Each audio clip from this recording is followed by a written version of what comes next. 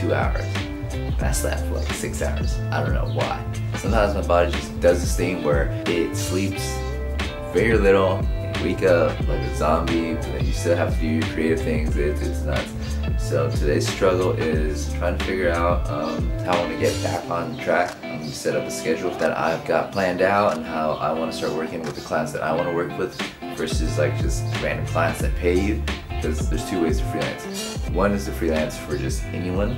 Two is beyond that. It's not just freelancing. You're creating something of value which another brand wants to like tap into that. I think that is where I want to go, and versus being like just any videographer, which I realized was not what I want to do, because you can just hire any like camera operator anywhere for cheap, but what's more valuable is the creative vision that you bring that brings what they have in mind to life.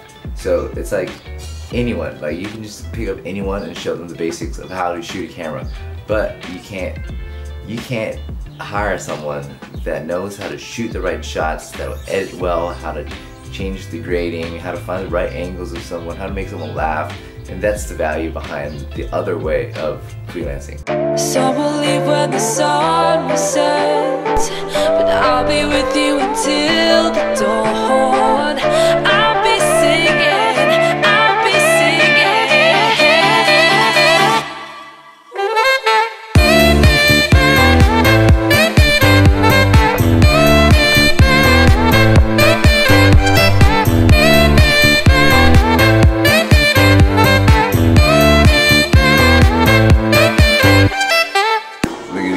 hanging out on the porch.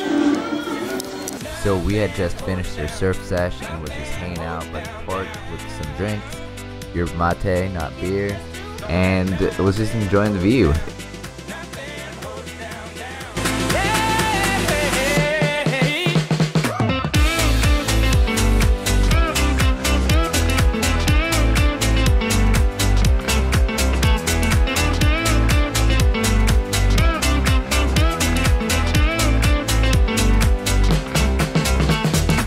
I ended up just relaxing the rest of the night and working on my notebook, thinking about things I had to do and planning out the future. And at the end of it, I even went out for a sunset skate session just to watch sunset and noticed that the waves were beautiful. But I had some self-restraint and didn't go out again. But I was really tempted.